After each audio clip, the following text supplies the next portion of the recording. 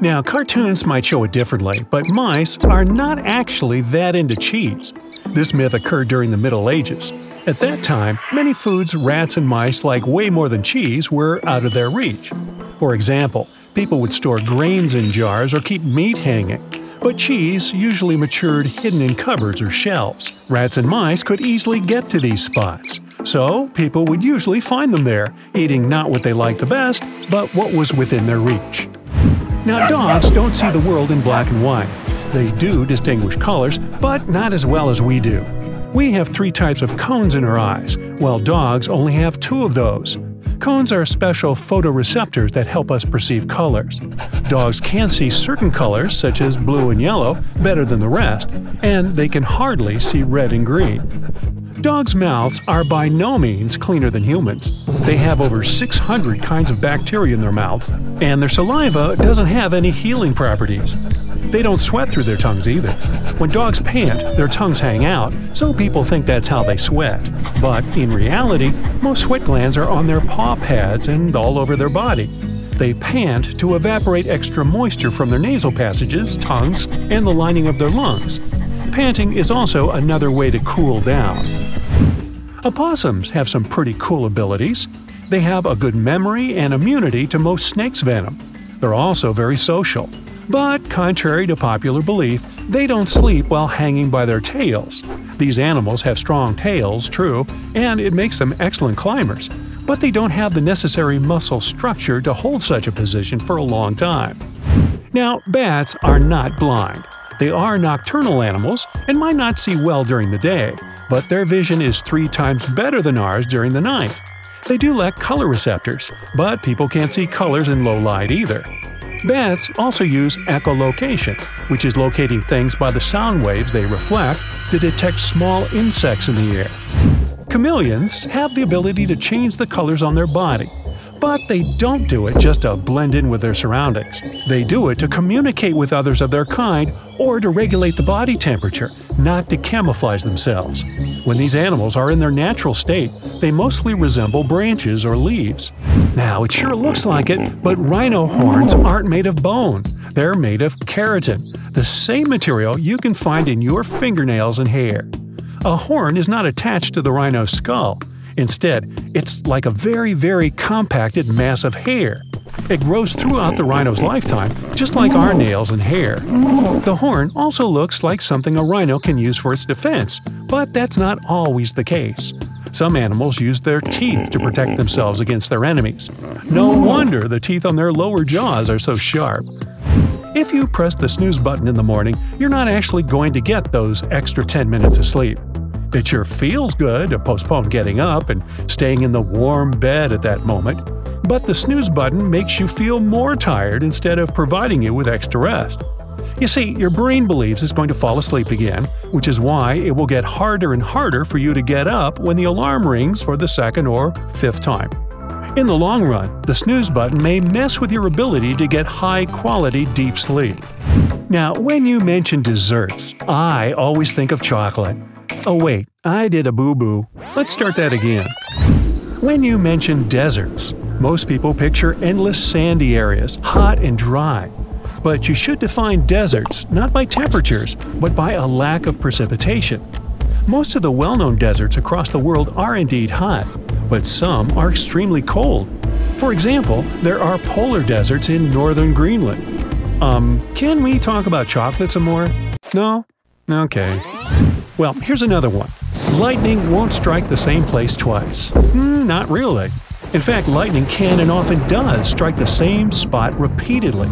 So, if you get caught in a thunderstorm, better look around. Instead of hiding in the place already struck by lightning, try to find some shelter and avoid touching anything metal. You won't see an owl turning its head a full 360 degrees, even though it may look like the bird is doing it. Instead of eyeballs, owls have eye tubes. These tubes go far back into their skulls. In other words, owls have their eyes fixed in place.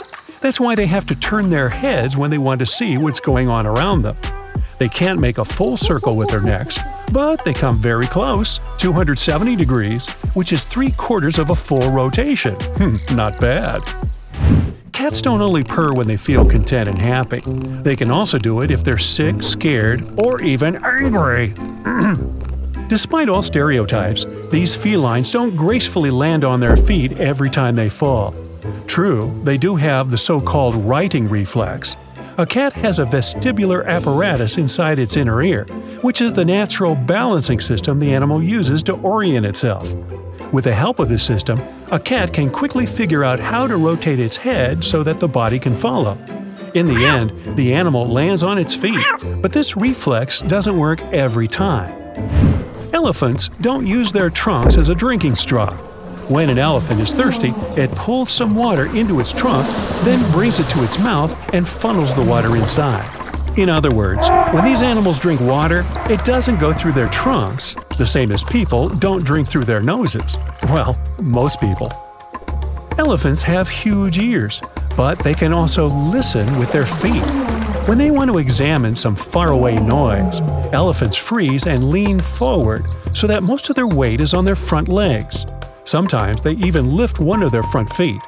They rely on seismic communication, which means they detect sound waves that travel not through the air, but through the ground. There are many myths about your brain, like its right part is creative and the left one is logical. But your brain doesn't work this way. It's not strictly divided into parts that exclusively cover only one area, like logic or creativity or something else. Actions you take and things you go through are the results of the activity of your entire brain. The cerebral cortex is the part of your brain that consists of two halves, but both of them are connected to many other areas that make up the rest of the brain. So, no neurons in the left part of your brain will turn you into a computer whiz, and those in the right half won't turn you into a poet. Now, you may think your brain shuts off when you fall asleep, but it doesn't. It has slow activity rates when you're in a deep sleep and becomes more active when you're dreaming. During this stage, your brain's activity is almost the same as it is when you're fully awake. Now, not to freak you out, but you don't see with your eyes, hear with your ears, or feel with your skin.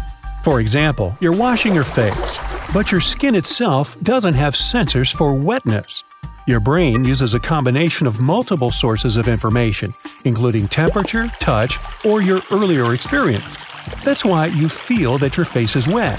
Your brain creates that sensation after analyzing all kinds of different information. Your brain doesn't actually react to things going on around you. It may seem like that. You see a cute little puppy and it makes you smile. Your friend makes some silly joke and you blush. But neurons in your brain don't just wait until something happens to react to that. Instead, they're trying to guess what might happen next all the time. Your brain starts analyzing your actions and the experiences you've gone through even before it gets data from your ears, nose, eyes, and other organs. Your brain is always working to predict what the world will be like in the next moment and what you will do in this world.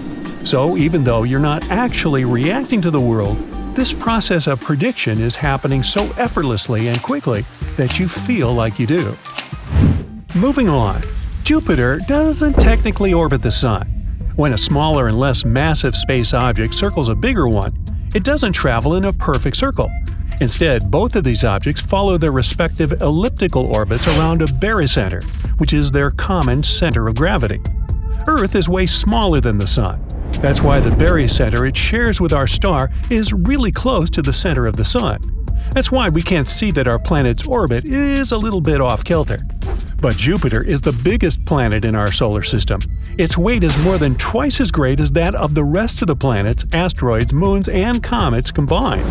That's why the barycenter of Jupiter and the Sun is a little further from the star's center, around 30,000 miles above the surface. Okay, can we go back to the chocolate?